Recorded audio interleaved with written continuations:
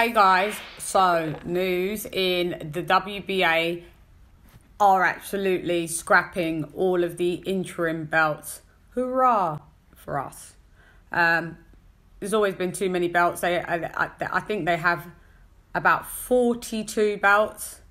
Ridiculous. Not as great for the fighters that have absolutely fought tooth and nail to get that belt, those interim belts, but they're going to have to figure out something, and they're either going to make certain of those people Mandos. For instance, Daniel Dubois will either be a Mando straight for Joshua, or he could fight a Titan eliminator with like the other WBA regular champ Trevor Bryan, and the winner out of that then becomes the Mando for the WBA. I think that sounds better, but look at this. Stand by. I'm pleased and honored that a lot of media showed up today for this press conference.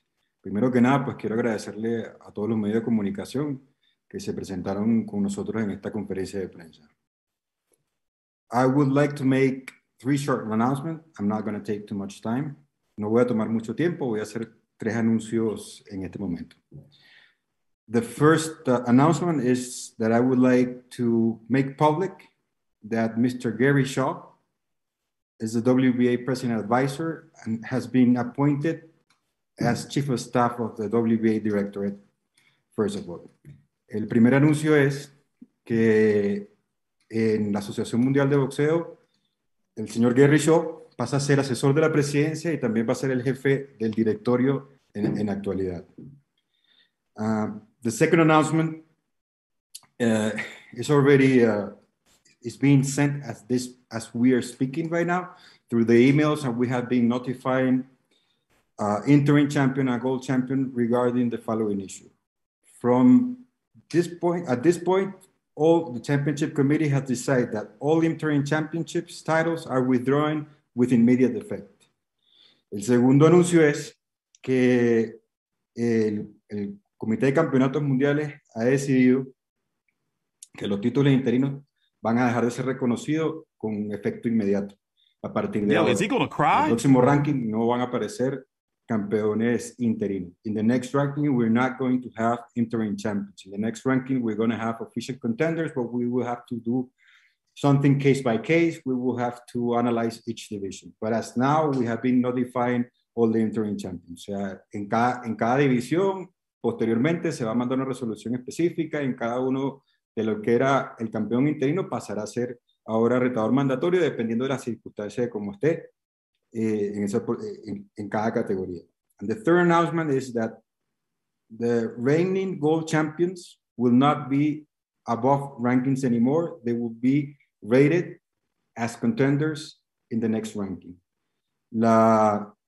El tercer anuncio, pues, es que todos los que tengan un cinturón de oro en este momento serán clasificados, no van a aparecer por encima del ranking, y al mismo tiempo, dependiendo de las circunstancias, si hay un número 1, un número 2, se irá viendo cómo se va a resolver.